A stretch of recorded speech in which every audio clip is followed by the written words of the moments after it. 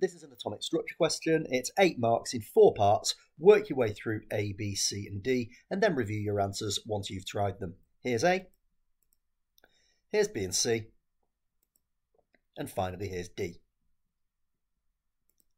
So for A, relatively straightforward mass spec calculation. We've got the MZ values, we've got the abundances, so we put those in.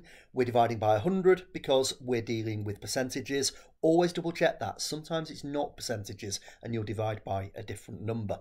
Now once you've done that, you get to a relative atomic mass of 47.8.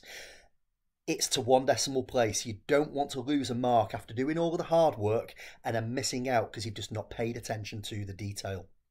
Moving on to B, and we want the equation for the ionization of titanium. So we have titanium atoms becoming titanium ions, and that happens by losing electrons. Remember, in electron impact, you fire high energy electrons at your sample, but they knock electrons off your sample. So the ions will always be positive and they will usually be +1.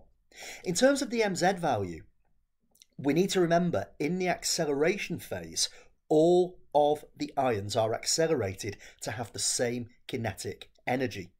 So it's going to be the smaller particles that move faster and therefore reach the detector first.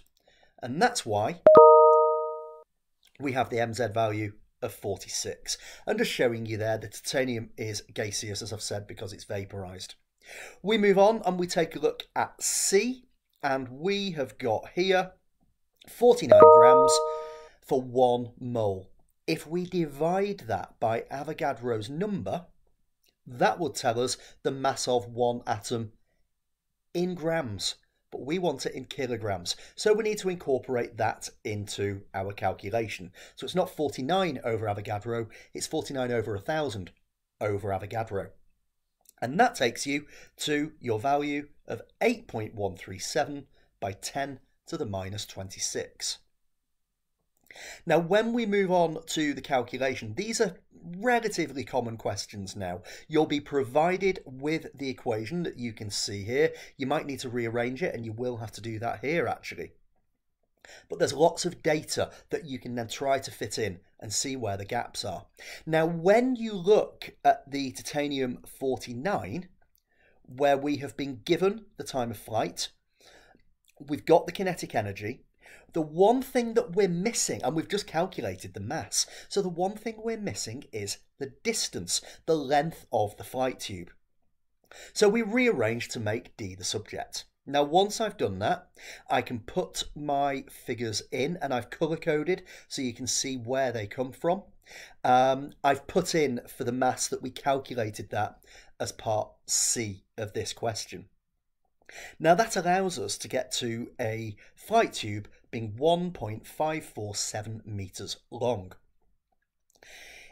If you then consider that that flight tube is the same for the titanium 47 and the kinetic energy is the same, we can start to piece this together. So I look at my titanium 47 ion.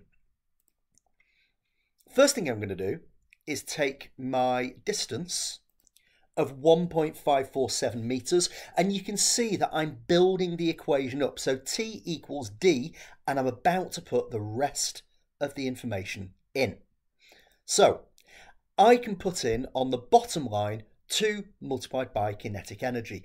All that's left is the mass. But I can work out the mass for the titanium 47. And if I show the working out there, you can see the value that then goes in. Once I've got all of that in place, I can work out the time.